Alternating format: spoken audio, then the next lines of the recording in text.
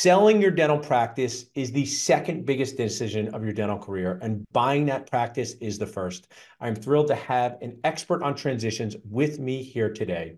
If you need help buying a dental practice with success and not stress, text buy to 215-543-6454. If you need help selling your dental practice, text sell to 215-543-6454. So I'd like my awesome guests to introduce themselves to our audience.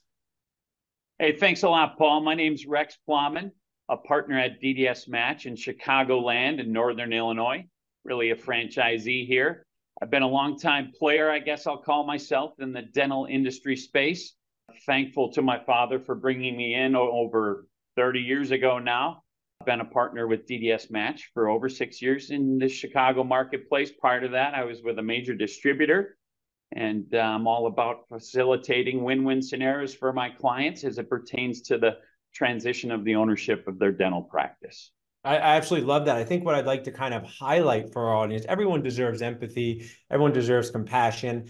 And even though I grew up with my dad as a dentist and learned so much, and even though I was a dental assistant for him and answered the phones and did all the types of things, until you become a dental practice owner, you just don't know how overwhelming it is to have to deal with so many vendors every single day. You know, a dental office, I think, is just extraordinarily complex with the amount of things it needs to buy. And I know as a distributor or manufacturer, you probably saw that firsthand in what you did in your dad. Is that an accurate way to put it?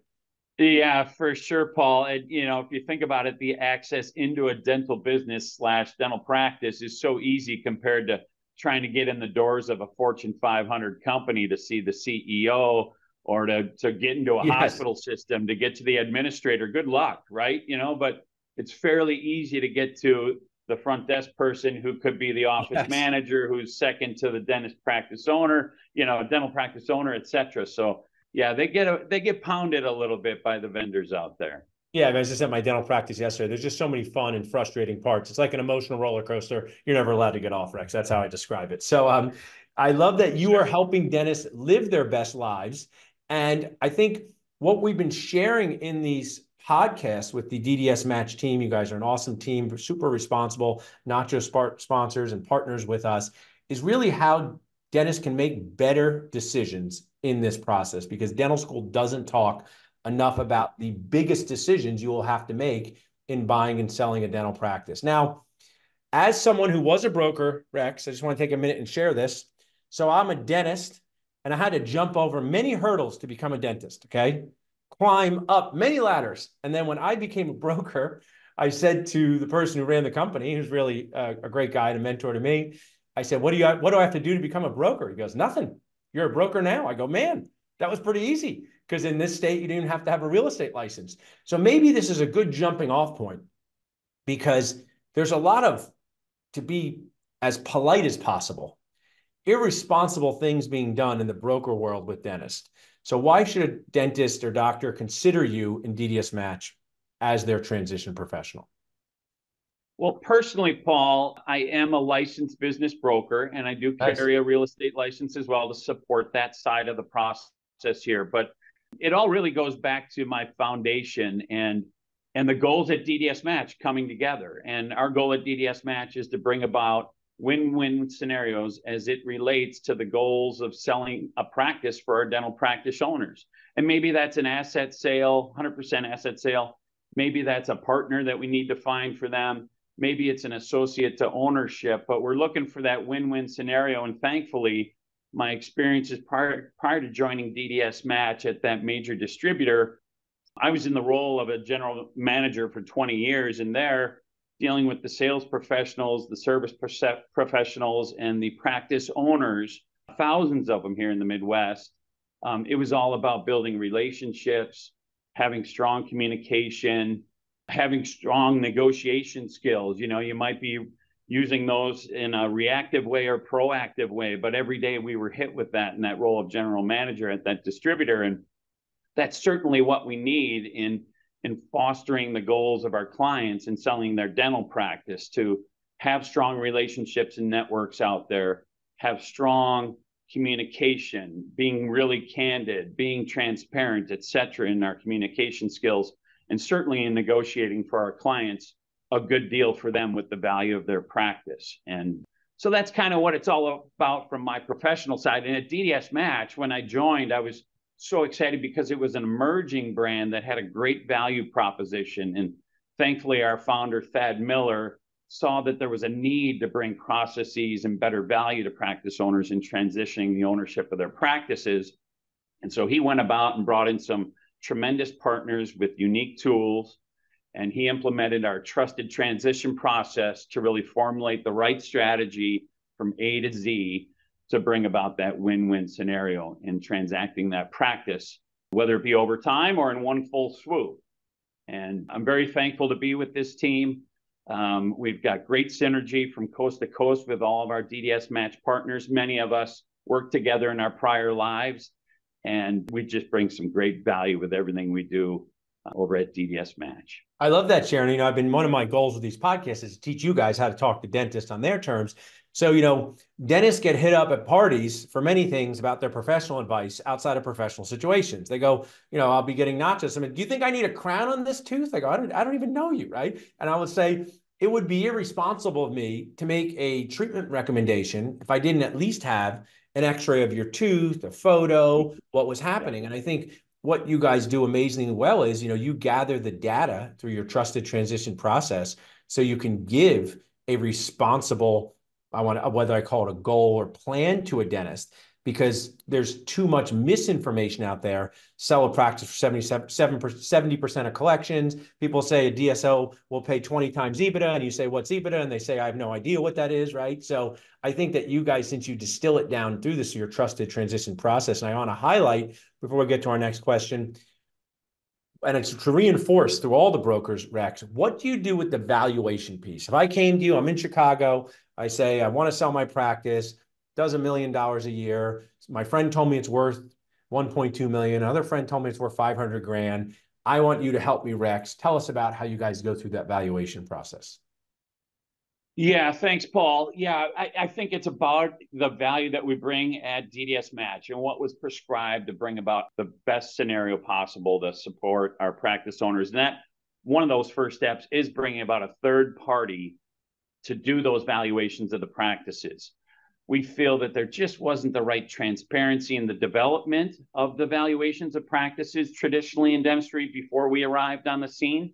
And so to really pump up the transparency and trust in valuing practices, we've utilized this third-party accounting firm that takes all the data that we gather from our practice owners and brings about a valuation that's really strong, that has a great foundation, and is trustworthy because that partner that develops that valuation, that accounting firm called Blue & Company out of Indianapolis, they don't have a stake in the sale of the practice like the broker does, And so I think that's that's really a critical key piece. for dentists.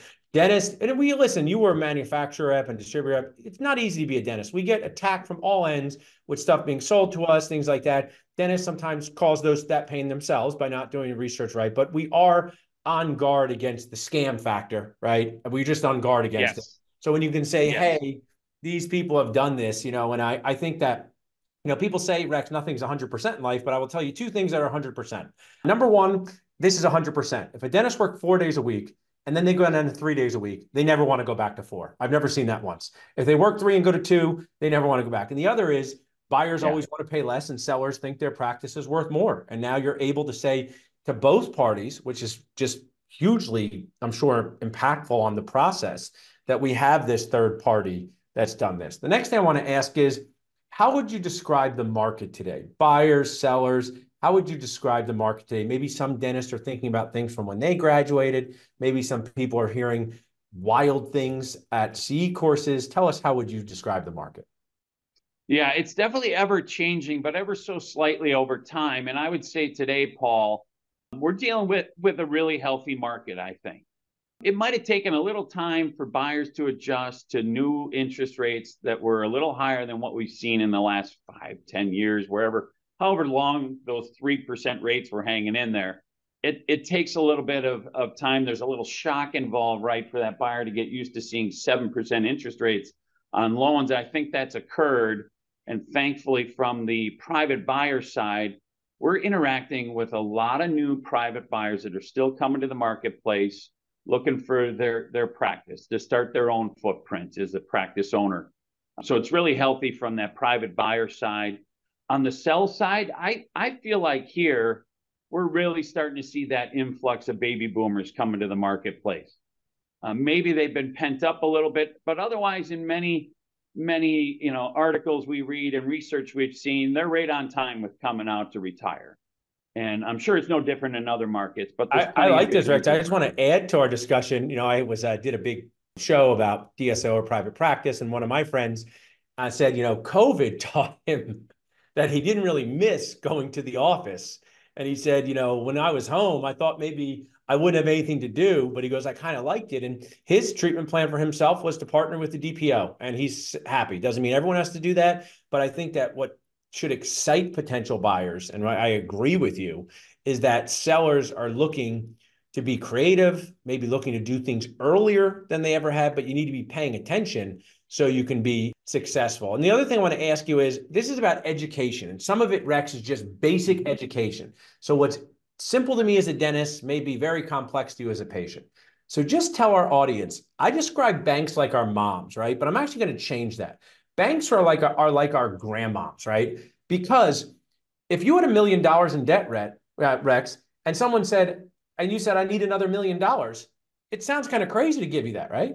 But why are banks so confident about lending dentists with massive debt, $600,000, another 1.2 million? It is so difficult to fathom that scenario. And I quickly got to say here, Paul, you mentioned mom. Shout out to mom. Happy birthday, mama. Oh, I like Love that. you. Thanks for supporting me throughout the years here in dentistry as well. She was a part of this dental household. That's awesome. Yeah, yeah. So getting back to the banks, Paul. Yeah, I guess it's sort of an incredible run that dentistry has had for the practice owner and everybody that works for the practice owners. Frankly, it's a very stable environment, very productive environment, and therefore very profitable too. And that's why we see the private equity all around our industry today, grabbing up not only the dental practices, but they're grabbing up the labs, right? And they're grabbing up Yeah. the distributors, and they're grabbing up the manufacturers, and banks have seen this and lived it. They've been lending in this space for a long time. And it's just such a stable environment, such a successful environment for the practice owner, with defaults of traditionally less than 1% on their loans. Banks will eat that up all day. And that's why we see them stepping up to provide those 100% to practice value loans. As long as we've got good credit as a provider that's stepping in to buy the practice, as long as we've got 7 to 10% potentially of what that loan will be in savings in our bank accounts, and that the cash flow is there to support that soon to be new practice owner post sale and into their years beyond, those banks will be in there 100%. And that's why, you're delivering so much great education. I want to add to it. And that's one of the values of working with a trusted transitions expert like yourself, and the teams that you build with attorneys and accountants and banks, is because I'll use C words, while we should celebrate that banks are going to give $1 million to someone with $500,000 in debt, we should be cautious, because the bank doesn't care how much money you make. They just care that you pay your loan. So I have seen experiences where practice owners have become demoralized that they haven't made the money they thought they would make. They are servicing their loan. They are doing this, but it's key to make sure they're picking the right practice for them, because just because a bank will loan the money doesn't mean it's going to be the practice that best fits your transitions goals. Is that a good way to put it, Rex? Yeah, that's a good way to put it. And it kind of goes back to our valuation thoughts too, Paul, whereby with that third-party valuation, we've got a proration for the next 10 years of ownership with that practice based upon our sale price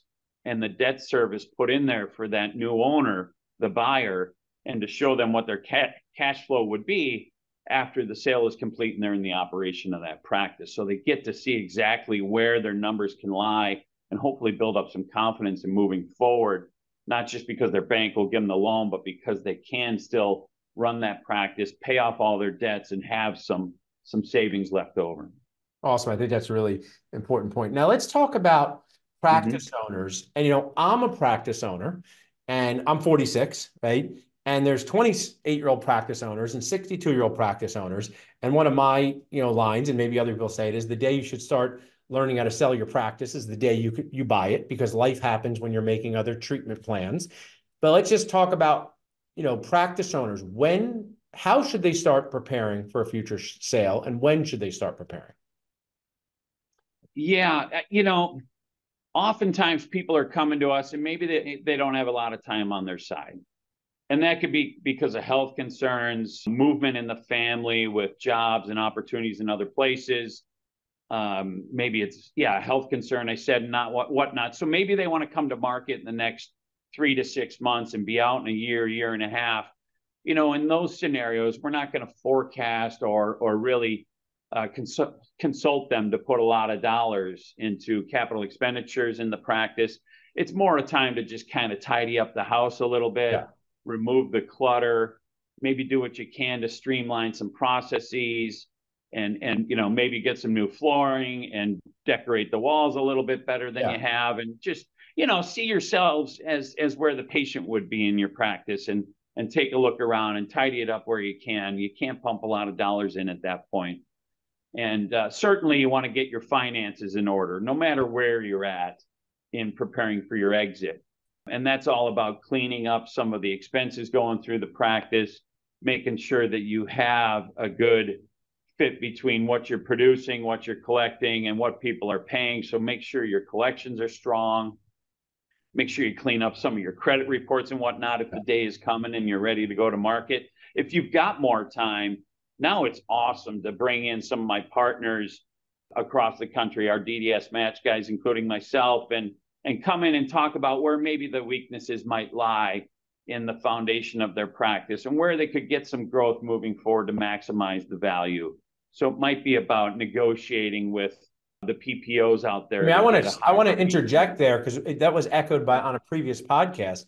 One of the most important things you can do at any time in your career is to hire someone to see if you get paid more by dental insurance for doing the same work. Because this means, I'll share with you, X, I don't know if you're going to go to dentist fantasy camp one day and do a filling. I'm going to guess not. But we are handcrafting. We are handcrafting the work in people's mouths, right? It is a lot of work, sweating on the outside, crying on the inside. So if you can be paid more for the same work, not only does this help you tomorrow, it also makes your practice more attractive for a sale. So that's an example, negotiating insurance fees. What's another example someone could do as they prepare for a future sale to improve the value? Yeah, they should take a look at their lease, and see where they sit with their lease. They certainly don't want to be left with no time on that lease, and they haven't brought the practice to market yet. You certainly don't want to sign up for a 10-year time frame now with your landlord either, where you can't get out and transition that lease over to a buyer. So you got to take a look at that lease. That's a strong piece as well. So we've got the lease. We're talking about negotiating fees. You want to streamline expenses wherever you can. You certainly want to fill in all the positions on your team as best you can with the highest quality people. That's very valuable today. You got to make sure your equipment's in good working order. Yeah. And if you're 3 to 5 years out, you've got time now to look at some technologies out there that you could benefit from that would be really attractive to buyers as well. I'll just add, as a dentist, we started utilizing, I'll make it, Brand Diagnostic, one of the services that, does AI to help you read x-rays. And it's been great. It's been fun. We've helped my associates. I wish I had it sooner, right? So I think you're making a really good point. If you're 3 to 5 years out and there are things that are not a huge expense and also wind up like making you money along the way, you may as well, it makes your practice more attractive. But, one thing I want to share is, I one time said to a dentist, he sent me a DM on Facebook, Rex, and he said, "Paul, you were right. You were totally right." I said, "Tell me more about this. Most of my DMs are telling me how wrong I am," right? And he said, "I did it." I said, "What did you do?" He goes, "I gave my associate a contract that I would be happy to sign myself if I was the associate." And he goes, "He signed it." And I go, "Well, yeah, because the energy was right." So I say to some of these sellers, and you might, you can add, it was like, make sure your practice looks like a practice that you would want to buy if you were 31 years old. Because I think too often, if operatory 5, you have to kick the delivery unit 3 times to get it started.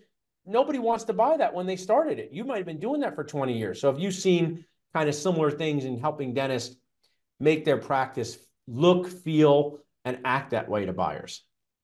Yeah. Definitely try to if you can fathom this, doctor, try to Yeah. be chartless. That would be wonderful. That's something that these young folks just don't experience, is writing in charts anymore.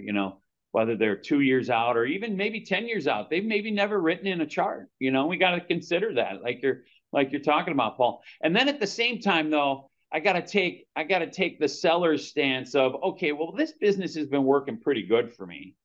And yeah, I did, maybe just upgrade. It's been like 15 years for my chairs, units, and lights, but they're still really working well. And I've got to sort of coach the buyers. Like, if you were in their shoes, I don't know if you'd be pumping six Oh, figures into this you're 100% practice. right. I bought a practice in 2011 from, I always want to share, don't work with a dual rep broker. I work with a dual rep broker, and that became a problem for me. You guys are just sell side brokers, and that's what I did when I was a broker. But I will share with you, they had the dental school chair, Rex, the ADEC that I had in dental school back in 2002. And the equipment person, who was very nice, he goes, I don't think this chair is going to last much longer. And it's 2024, and I was there yesterday. Chair's still there, right? Still there. So I totally agree with you. For buyers, their expectations have to be managed between must-haves and nice-to-haves. Must-haves and nice-to-haves. Yeah, yeah, and there's just so many places to look when you're thinking about, preparing for that sale. But make sure your expenses are all in line. Non-traditional expenses should be thought about, and just be able to bring about the evidence behind all those expenses, because we're going to pull those out and Yeah. explain it to the buyers and whatnot. But certainly don't make any big changes. And you talked about, cutting down a day, Paul. That's one that just kind of gets under my craw a little bit, because that average practitioner that's been going for 35 years and they're doing 800,000 in 4 days, and then they want to cut down a day a few years before they get out. Well, now they're talking about cutting 25% of their revenues and freeing up just really 8 to 10 hours in their week. And at the same time, they're gonna lose from that maybe $70,000 in income per year by cutting out that day. And then they're going to cut 25% from the sale of their I practice. think So you're 100% right. They have to see what kind of how those decisions impact their future decisions, and if it's worth it or not. I also share, as someone who's run a dental practice for a long time, once you cut a day from these people, it is nearly impossible to get this day back, and that is your team, right? So if you take Fridays, if you work 5 days a week, dentist, and you take Fridays off, just know you have now taken Fridays off with the team you have for the rest of your career. You may be able to get a different team to come in a day a week, but I'm just sharing, your point is so great. So as we wrap up, Rex, remind our audience, if they're listening, which area do you cover? Where do you help dentists with buying and selling? Yeah, so I'm Rex. I'm in Chicagoland, Northern Illinois, with DDSmatch. And yeah, thank you so much, Paul. This has been great. Yeah, you really shared so much. I loved hearing your story about your family history in the dental world. My dad was a dentist. I worked with him for 11 years before sadly he passed away, but it was the greatest time that I had. I work with my brother now, and all the people, I call them like Mr. Rogers, the people in your dental neighborhood, from equipment reps to brokers, are really there to help you succeed. Just make sure you pick the right ones to put on your team. Rex, thank you so much for sharing with us today. People can text BUY to 215-543-6454 to connect with Rex, and you can text sell to 215-543-6454. Thanks so much, Rex. Thank you, Dr. Goodman. Awesome, guys. Come on and see Rex, whoever's still here. Great job, Rex. Joe, great job. You guys were both awesome. That was great. So I have a question, since, was that experience, Joe, easier than you thought, same as you thought, harder than you thought, about what you thought it was going to be like? That's about what I expected. Okay, good. How about you, Rex? Yeah, I'd say the same. I've done a couple podcasts. I'm never 100% comfortable, but then when you get going, it just kind of rolls, man. Yeah. So to get the biceps of Joe McGonigal, you probably have some high-level bicep exercises that you do. So if you guys want some high-level last-minute advice for getting new clients and being seen as a trusted resource, there's only this few minutes after our podcast. I go into the notes in your phone and put down 5 things, right? Like DSOs are becoming more interested in practices that do more than 1.5 million, Joe. Rex, if you're going to sell in the next 5 years, you still have time to make improvements like negotiating insurance. Make like 5 educational points. That's what you post on Facebook. It's in your head. Okay. I just made you say them all. Yeah. You can take a still shot. You could just post them in a comment. And just to remind you guys, to reinforce, because Lindsay worked with sponsors every day, and they've been sponsors for 5 years, but sometimes they act like it's their first day in the group. Correct, Lindsay? Mm-hmm. If you're selling your services or educating in your department, you can put that you are a proud sponsor of the group. What this does is it agrees with the FTC regulations, because you guys are paying me. And two, it is a badge of honor to be a sponsor, okay? But if you say, Joe, I can't wait to go down to the shore in the summer because I freaking get a break, whatever, you don't have to say you're a sponsor, because we got to tell poor Matt Poppert, he's putting that every time. And sometimes it just looks weird if you say, I like ice cream and I'm a sponsor. It's confusing. You know what I'm saying? So I just want to share and reinforce Mohammed, Ramil, Greg, Lindsay, Brandon, the difference. There's no penalty for not for putting that if you're like going to Alves in Philadelphia. It just looks weird if you say you're a sponsor on a non-sponsored comment, right? Does that make sense?